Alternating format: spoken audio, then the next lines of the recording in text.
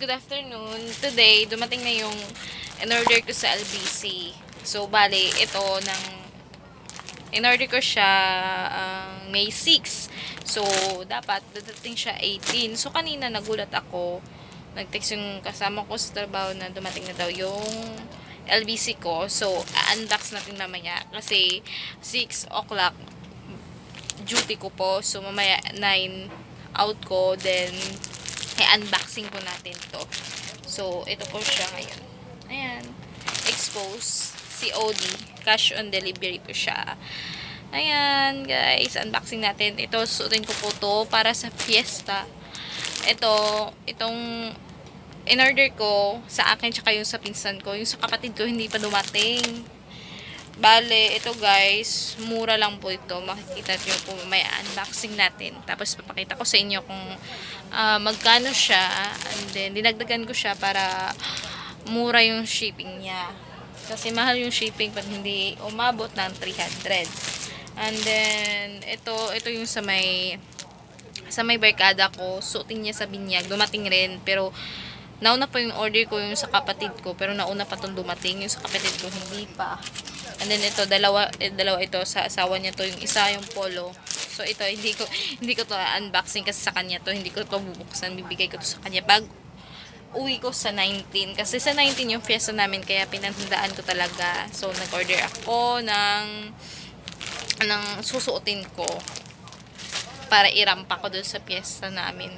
Para lalong uminggit ang mga inggitera sa amin na kahit nandito ka, chismisan ka pa rin kahit anong nakita niya sa'yo, chismis ka talaga. Hay, nako talaga.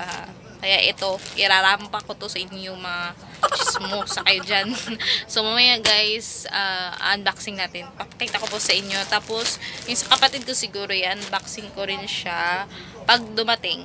Pero ipapakita ko sa inyo kung magkano yun. Pero, unboxing ko din. Papakita ko sa inyo kung ano yung dinagdag ko na mga items para konti lang yung shipping fee natin. So, ayan guys. See you later pag out ko. Hi guys, I'm back. So, ayan, naka pangtulog attire. So, pag-akit ko dito, nagugas agad ako, nag-shower, and then, eto, ayan, I'm fresh from the bath. Tingnan nyo guys, yung kilay ko. Pero may patubo na siya. Hindi ko nga alam kung bakit nagkaganyan yung kilay ko. Kasi dito naman sa kabila, makapal. Tapos dito, hindi ko alam. Kasi pag uwi ko sa bahay, napansin lang to ni mama. Then, hindi ko napansin guys. So, ayan guys. So tonight, good evening pala po. So, tonight, ay nag-unboxing po tayo ng in-order ko po sa SHOPEE. So, tuloy po natin ngayon yung unboxing. Pero before po yan, ayusin ko lang muna yung mga, yung bag ko. Kasi yung mga labahan pa ako dito. Ayan, inagyan ko to, yung bag ko. Inagyan ko to ng mga damit ko na hindi ko na ginagamit dito. So, inuwi ko siya. And then, ayan, damit lang naman yan. And then ito yung sinuot ko dun sa bahay. So lagay natin dito sa labahan. Ayan guys, ito hindi ko nasuot, binigay ko ng kapatid ko. Ayan, like that. Ano na po to sa harap, maiksi, makikita nyo po ba? And ganyan yung style niya. And then sa likod, mahaba siya. Ayan, and then ito, sa Shopee ko rin po to binili. Hindi ko siya na-unboxing, nakalimutan ko po. Ayan po, Shopee ko to binili.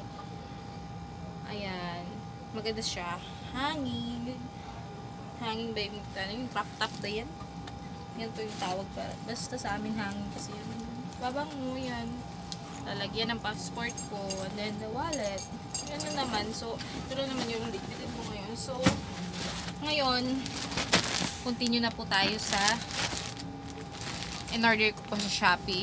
Bali ito guys, in-order ko to yung sa kapatid, ay sa akin, saka yung sa pinsan ko. Tapos si mama, nainggit. Ito, ayan na, binuksan ko na siya. Nainggit siya sa pinsan ko. Kasi nasend ko yung sa pinsan ko. Ito, ayan. Ayan, sinend ko ito sa sa pinsan ko kung gusto niya kasi ayoko naman na orderan siya na hindi niya naman suotin, sayang naman. So ayan, tapos nakita ni mama, tapos sabi ni mama gusto niya daw. So ayan guys, pakita ko na sa inyo. Ayun kung makikita niyo to kasi maliit. Ang gulo kasi ng ano ko. Ang gulo ng kwarto ko. Ayan. Jump short siya. Ito. Bale. Ito. Light green siya. Ayan. Ayan siya guys. Ewan ko kung nakikita niyo. May belt siya dito. Jump short po ito. Tapos ito yung dito niya. Ayan. May buto siya dyan. Ayan. Ayan po yung ano niya. Yan po yung yan po yun yan sa picture niya. Tapos, magkano lang ba ito? Hindi ko ano. Ayan, wait. Ito guys, 185 pala siya. Ayan yung picture niya. Ayan po siya. And then, ayan. Ano siya to? Dark green. Bagay ito sa pinsan ko kasi maputi siya. And then, ito, ewan ko kung kasya kay mama to. Pero pag hindi kasya sa kanya to, ayan guys. Hindi kasya sa kanya to. Hindi kasya sa kanya to. Sa akin na lang. Ito, stripe po, black stripe po siya. Kita nyo po ba? Ayan. 185 din po to. Kasi magkasama to. Bali, inad ko lang para kasi yung shipping mura. And then, ito, inad ko rin kasi ito talaga yung gusto kong short. 55 pesos po. Ayan po siya. Ayan. Ayan, 55 pesos. Maganda siya. Cotton po. Tignan nyo. Cotton. Makapal. Sulit talaga yung sa Shopee, pero minsan na broken hearted talaga kung minsan kasi maganda siya sa picture, then pagdating dito, ay nako, ang pangit minsan, hindi kasya sa'yo. Ayan, ito yung sa akin.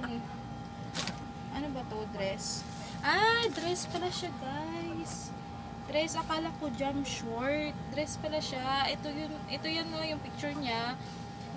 Ewan ko kung makikita nyo. Ayan guys. Ayan, natabunan na yung mukha ko. Ang gulo eh. Ayan, may belt din po siya. Like this. Ayan. Ewan ko kung bagay sa akin. Ayan. Ito yung pang barangay night ko sa fiesta. Ayan, aurahan natin to. Naka-dress tayo. Ewan ko kung anong partner ko dito kasi marami naman akong shoes doon sa bahay. So, ayan. Ano lang po to? 199. Pakita ko po sa inyo. Tapos, yung sa kapatid ko, ito sana po sa kanya. Pero hindi pa dumating. Pero yung shipping niya, 17 to 18. Ewan ko kung makakarating talaga yun. Kasi, kailangan dapat marating yun kasi suotin niya rin yun sa barangay night. Kasi yung barangay night talaga, pinaghahandaan po talaga namin yan. Kasi yan talaga yung madaming tao. Parang point of view talaga kayo. Charot. So, ayan guys. Kasi talaga, importante kasi talaga sa amin yung barangay night. Kasi syempre, para naman maging maganda ka, diba? Ayaw ko din naman na maging pangit yung kapatid ko na maganda yung masuot nila. Ayaw ko din mapangit yung mama ko na may maganda namang suot yung iba. So, ayan, kailangan talaga pabonggahanay talaga kami doon sa may fiesta sa amin palagi. So, ayan guys, pala kalimutan ko sabihin sa inyo na papakita ko sa inyo kung ano yung fiesta ng mga probinsya po dito sa amin. So, ayan guys. So, hanggang dito na lang po muna kasi na-unbox na po natin. Ayan, so bali pala yung total ng binayaran ko kanina is 671. Nakikita nyo po ba guys? Ayan. 671. Ayan po, kasi yung shipping niya na lang 127. So ayan, nakatipid ako. Pero kung hindi ko dinagdagan pa ito, mas lalaki pa yung shipping ko, maybe 200 or 300 po dyan po yan. Minsan, pag konti lang yung order mo, so kailangan, pag nag-order ka po, kailangan mo nang dagdagan para konti na lang yung shipping nyo. Kasi, mura naman kasi, marami namang mura kasi sa Shopee. Pag gusto nyo, pag sinearch nyo lang po, pag naghanap kayo ng mga mumurahin.